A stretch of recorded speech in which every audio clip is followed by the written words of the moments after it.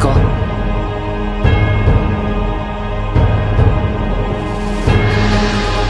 チェンさんの剣術がこの剣を流れています。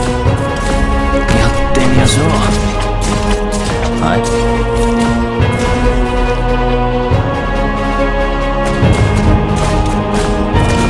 この剣の中の感応をアーツに切り裂けます。未練をかわし死なせないように気をつける。水洗い。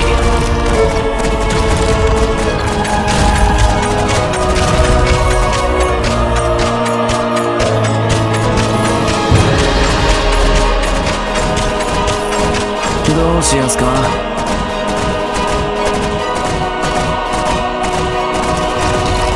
武器をその殻から解き放つ。この剣で気を流せ。水洗い。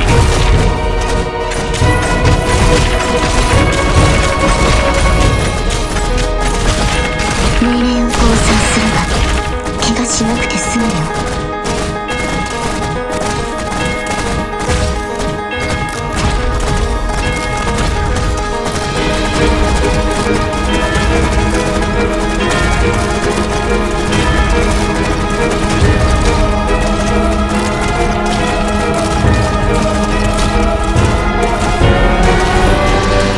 この剣が気を流せ。俺をお前ら犠牲者の苦しみが分かるわけねえんだ。命令降参すれば怪我しなくて済むよ。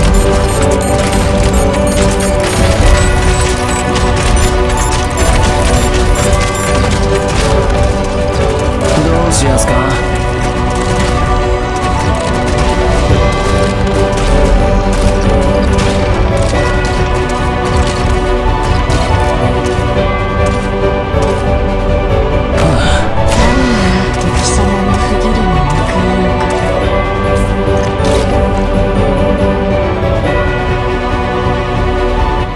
大将、俺たちは大変なことをやってのけたんじゃないですか？